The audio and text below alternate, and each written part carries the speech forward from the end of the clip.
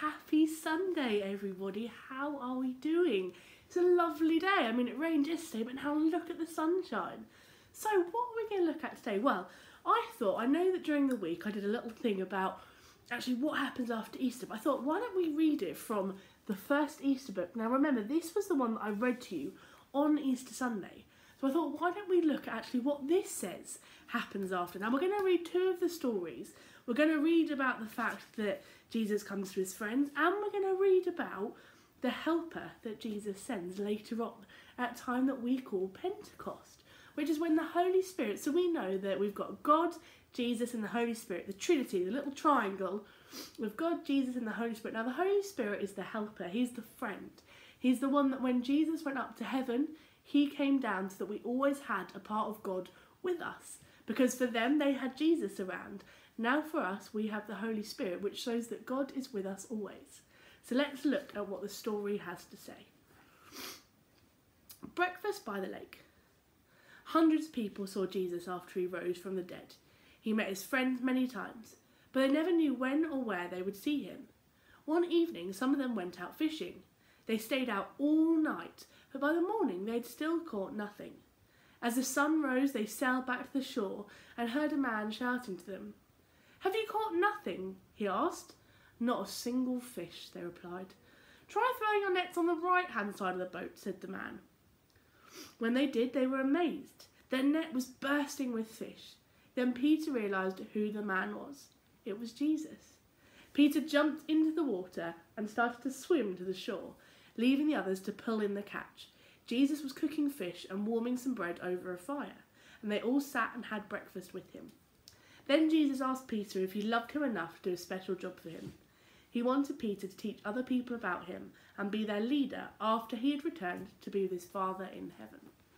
So let's look at that story to start with. Now, Jesus came back, and he didn't just come back to show one. He came back to show the many what he had done. And he still kept his same closest friends, the disciples. So when Jesus came back and saw Peter, he asked Peter to do such an amazing thing. He wanted the teaching of him and of God and of the love that they had for everyone to carry on, even though Jesus was going to go back up into heaven. Sorry, blow my nose. They wanted people to still hear about Jesus and what he did and what God does for us every day. Now, that would be such an amazing job, wouldn't it? You're being asked by Jesus to teach about him and to carry on doing what Jesus was doing. But they knew they couldn't do it on their own. They needed a helper. So let's hear about the helper. Now, it doesn't just happen just yet. As you'll hear in the story, it happens 40 days after Jesus had died and rose again. So that's not quite yet.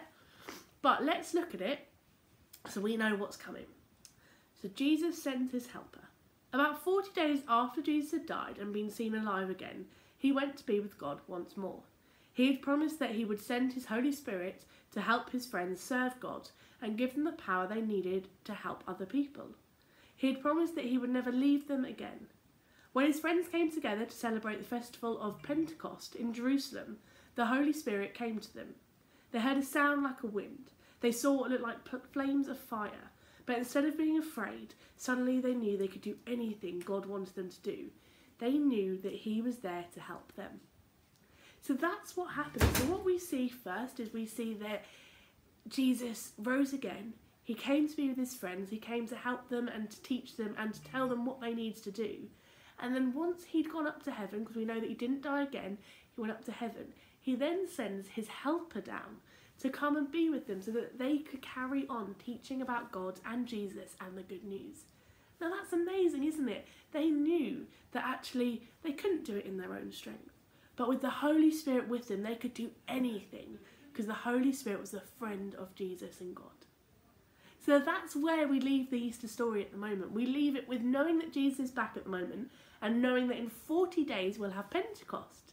So I'll see you later for story time. Let's pray.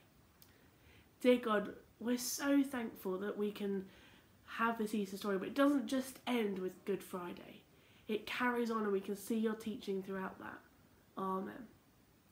See you later.